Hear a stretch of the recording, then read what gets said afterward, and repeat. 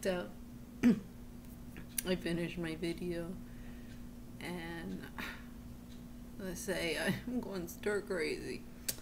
So I came down and I was like, well, I wanted to cook, but Jim was down here, but so he turns off the TV. I mean, I can turn it back on. That's no big deal.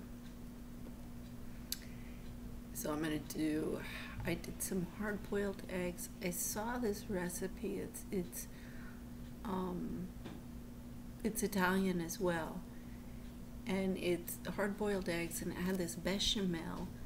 And you can either do it with the whole eggs. There was 2 recipes I saw. You could either do it, you know, like you cut it in half, take out the yolk, and then with the bechamel in the side, and then roll it in egg, and then breadcrumbs, and then fry it.